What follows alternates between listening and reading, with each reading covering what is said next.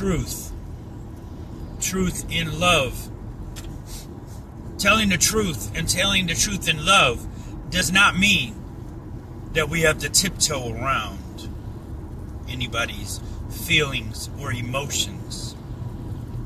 But telling the truth in love is to tell the truth in love because we were first loved. Because he loved us enough to reveal his truth is why we are commissioned to go out and tell his truth, because we loved because we were first loved. Telling the truth in love does not mean that we are going to or have to spare somebody's emotions or spare their feelings. When I was told the truth, I was offended. And I thank God for that offense.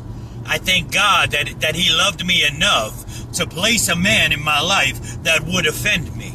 I thank God that as many times as David has went into the wrong place and done the wrong thing and stepped aside from the path of truth, I thank God, I thank you, Jesus Christ, that you saw fit to reveal your truth to me. I thank him. I thank him for that truth.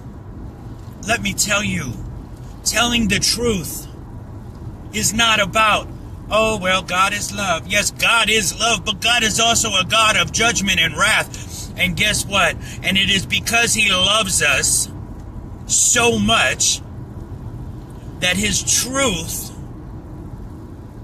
can rescue us from eternal damnation. Oh, man. Wake up, sheeple. Wake up. We don't have much time. And the Lord, God wills that all men be saved.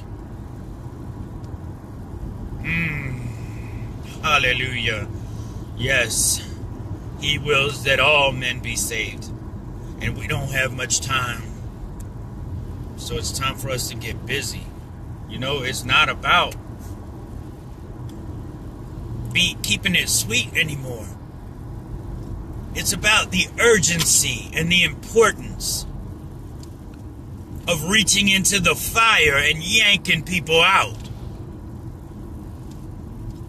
Because that is our commission. All of us are commissioned for ministry.